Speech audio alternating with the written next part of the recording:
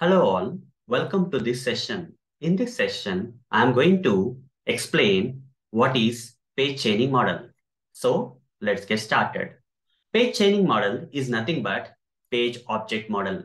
That is, page object model has another name. It can also be called with another name, this page object model, which is a design pattern that we use while developing the frameworks for Selenium automation, is also known as or called as page chaining model. Why this page object model is called as page chaining model? Okay, why it has a different name? Okay, why it can also be called as a page chaining model? Let me explain. Okay, why it is also called as a page chaining model. So here, if you see, this is the project, guys, which has implemented this. Okay, where the page object model has been implemented. Okay, if you see this particular test, login test.java, here we have some tests. Okay, I'm assuming that you already know the page object model. Okay. So the context here is I'm not going to explain the page object model. Rather, I'm trying to explain why page object model is also called as page chaining model. Here we have a test case, login with valid credentials. So what I did is I created the object repository. Okay. I removed the hard coding of the objects in this test methods and moved them to the page object classes. Okay, instead of creating a single class, I created multiple classes. You see, the objects or the elements which belong to the login page, that is email address, password, and login button, are part of the login page. Okay, login page. As part of the page objects, we have the login page here. And all these elements you see, the web elements, email address, web element, okay, ID email address web element is locating with the help of ID. This is an object, guys. Okay, it is a web element or object, whatever you call. So according to the pages, you are categorizing these web elements. Okay, login page related web elements are put in the login page.java, whereas home page.web elements are put under the home page.java. Here you see my account, drop menu, login option, register option. Okay, all these are belong to the home page. Okay, these elements belong to the home page, are put under the home page. So this is here we are maintaining an object repository by categorizing the objects according to their respective pages as part of the page object model. So why this page object model is also called as page chaining model? Along with these objects, guys, along with these objects, if you see here, along with these objects, there are some methods also. For each and every object I created here, there is a method. Enter product details into the search box, or else we'll go to the login page, which will be easy. Here for email address, what is there? Enter email address is there. Okay.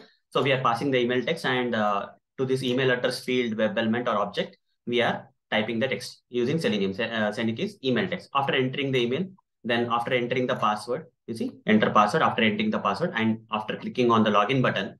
After I click on the login button, what will happen, guys? I'll show you practically, guys, what will happen. Okay, let's go to the login page. Let's go to the login page.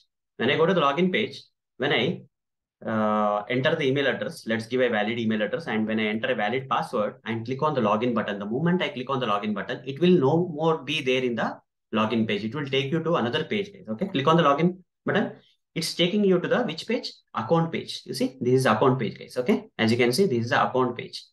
Account page. This is account page. So what we are doing is on clicking the login button, we are returning the object of the account page. You see, we are returning the object of this account page.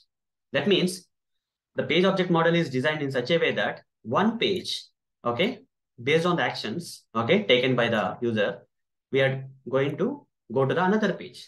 So chaining is being there, okay, it's being chained. Login page is now chained to account page. That is account page is where? Here is the account page.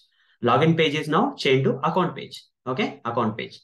As you can see here in the account page, I'm verifying whether edit your account information link is displayed. Okay, just to see whether the login has been successful. I'm verifying whether this option is being displayed on the page or not.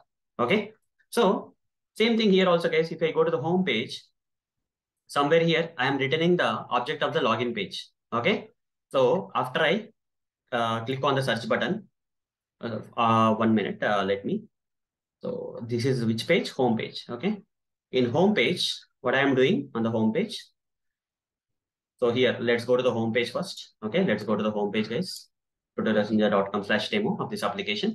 From the home page, what I'm doing, I'm writing a test here, guys. Okay, in the if you can see the login test.java, you can see that. Okay, I'm just creating an object for the home page, and from the home page, I'm clicking on which option? My account drop menu option. I'm clicking on my account. This is a my account. Okay, drop menu option. After that, this my account drop menu homepage dot select login option. Okay, on the home page, I'm selecting the login option. This login option I'm selecting. The moment I select the login option, I'm no more on the home page. I'm taken to the which page? Login page. This is a login page, guys. Okay, this is a login page where email address, password, and login button are there. So this select login option method of the home page, you see, this select login option method of the home page is returning you the object of the login page. When you select that login option, you are taken to the login page. Okay. So once you are taken to the login page, you see the page is connected. Home page is now connected to the, from home page, you came to the login page. Okay. You are creating the objects according to these pages. That's why it's called as this design pattern, page object model approach or design pattern is also called as page chaining model. Your pages are chained. Okay. Using this returning objects, this method is chained to this another method in the login page. Okay. Login page. So what's happening next? We are getting the return type of the select login option as a login page. Okay. Object of the login page, the page objects. And then the login page, I'm entering the email address. And then I'm entering the password. Here, password, valid email address, valid password. After that, I am clicking on the login button. The moment I click on the login button with valid credentials, you are taken to account page. You see, this method is returning an object of the account page. Here you can clearly understand home page is leading you to the login page. Login page after clicking on the login button with valid credentials is leading you to the account page. On the account page, we are verifying whether this edit your account information option is being displayed or not. So this page object model is nothing but page chaining model because pages are chained. According to the actions performed, we will go from page 1 to page 2, okay, in the object repository. Okay, so hope guys you understood why page object model is also known as page chaining model in this session.